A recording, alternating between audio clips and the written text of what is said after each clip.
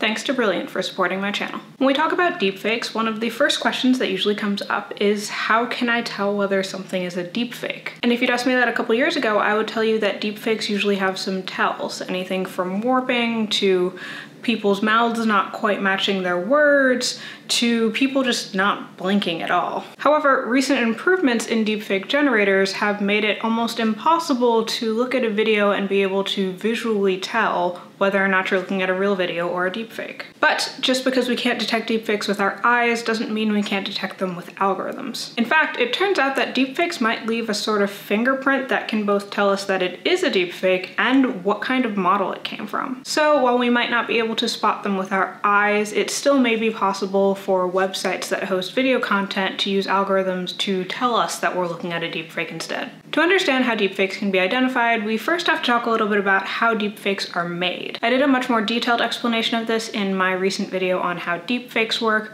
but in short, deepfakes are created using GANs, or generative adversarial networks. GANs take a set of training data and they pit two different types of machine learning models against each other. One model is called a generator and its goal is to create synthetic data that is indistinguishable from the training data. The other model is called the discriminator and its goal is to correctly tell whether or not the piece of data that it's looking at has been synthesized by the generator or if it's an actual real piece of data.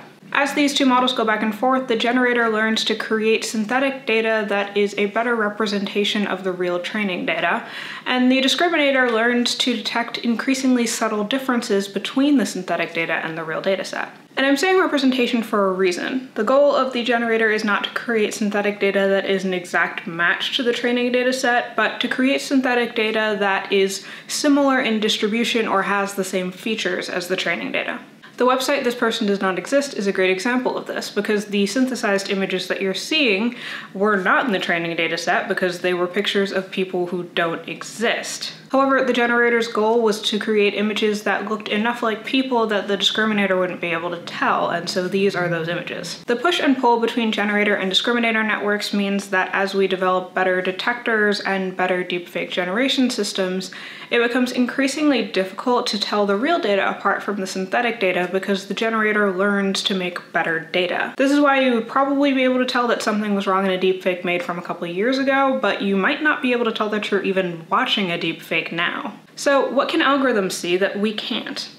This is the fingerprint of a generative adversarial network trained on specific parameters to create images of people who don't exist. It comes from a preprint from 2019, where researchers from several different institutions set out to find and visualize the fingerprints that generative adversarial networks leave behind. In this paper, the authors figured out that GANs leave fingerprints that are not only specific to the type of model used to generate them, but also to the parameters used to train that model, such as different sets of training data or different initializations. They also show that these fingerprints are distinct enough from each other that we can plot them in a way that makes it clear to our own eyes. Finally, they developed models that could identify both whether an image was GAN generated and which model it came from with over 95% accuracy on their data. Now, this is a really cool paper, but for this to work in the real world, we'd need to be able to characterize the fingerprint of every known deepfake generator. We would also need to be able to apply this to video instead of still images. This isn't an impossible task, but it does mean that deepfake detectors will always be trailing behind deepfake generators because we need the new model to characterize its fingerprint. Luckily, it turns out that there might be another way to detect deepfakes that doesn't rely on model-specific characteristics, but instead on something more human. While it's not possible to directly measure your heart rate from a video, it is possible to extract other signals that we can use to then calculate your heart rhythm. In particular, it's possible to measure the small periodic changes in skin color of a person in a video caused by blood flowing through your face. This method is called remote visual photoplethysmography, or PPG, and it allows us to extract normal heart rhythms from video. Well, from real video. It turns out that deepfakes haven't been able to replicate that quite yet. In fact, two papers from August 2020 looked into using heartbeat rhythms to detect deepfakes. The first focuses on a model called Deep Rhythm, a model that identifies deepfakes by analyzing an augmented representation of the change in a person's skin color within the video, where the augmentation makes the difference between real and fake videos clearer. Deep Rhythm was able to perform better than almost all the deepfake detection models that came before it. It's important to note here that while Deep Rhythm does seem to perform very well on data that it's already seen, it does not perform as well on data that it's never seen before, as seen in the last column on the right, where it was tested on data from the Deepfake Detection Challenge, which it had not been trained on. But what if we wanted to both identify whether something was a deepfake and tell what model it came from? Well, the second paper from August 2020 focuses on that. In this paper, the authors develop an algorithm that extracts that remote visual PPG signal from the faces in the videos and detects whether a video is a deepfake, as well as a model that takes those remote visual PPG signals and uses them to determine which model the video was originally generated by. Now, the deepfake detection accuracy is actually lower than a lot of other comparable models, but they are able to predict the source of video with roughly 85% accuracy. In short, we might be able to use the main biological signal associated with human life to detect fake humans in videos. So I thought both of these papers were cool. In fact, I posted about them on Twitter, but a lot of you replied with concern over how publicly sharing these methods might allow others to create better deepfakes. After all, if we publish our methods on deepfake detection, in other words, developing better discriminator networks, won't somebody make a better generator network to match? At a high level, the consensus in the field seems to be that sharing this kind of research is our best shot at keeping up with current deepfake generation methods, even if it means we're always trailing a bit behind in the new advancements of deepfake generators. The nature of generative adversarial networks makes it seem like deepfake generation and deepfake detection will always be a cat and mouse game, with deepfake generators slipping through our fingers just as we thought we'd caught up. Additionally, sharing deepfake detection methods in a way that ensures privacy from anyone who might want to use them to develop better generators while still allowing others to improve on existing methods would be pretty hard.